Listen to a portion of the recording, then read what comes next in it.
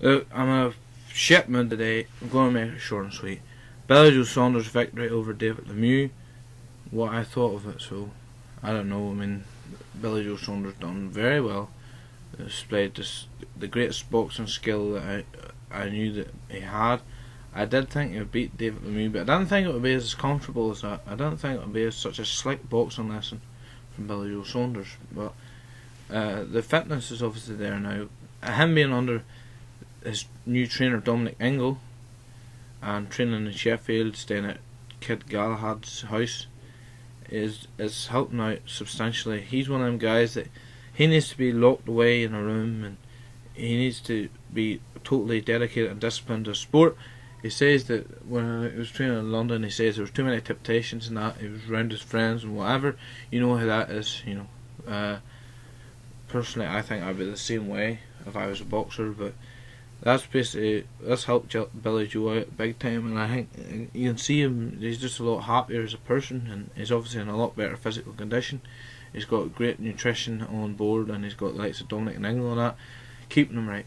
So it's definitely very good to see. I'm very impressed with Billy Joe, and it's good to see him making improvements. I think he's made even improvements to his style, never mind just his fitness aspect. Obviously that has improved a lot too. But as far as his style, like, he's using angles and that, he's using, you know, the Sheffield type style of boxing, and it showed in the ring.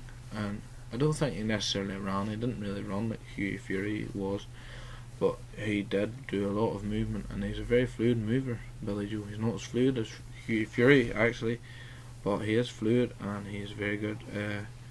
Not much else to say. I mean, there's the Golovkin fight, obviously. Golovkin will be fighting Canelo in a rematch. This may... Look, Danny Jacobs is sort of the only standby guy that he could fight. But I don't know. Danny Jacobs is a tough test for Billy Joe.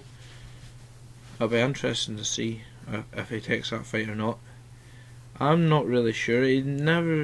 To me, he hasn't really shown a massive interest in fighting Danny Jacobs, and I suppose he does want to unify with Golovkin. He wants them belts, so you can sort of understand why he'd be like that.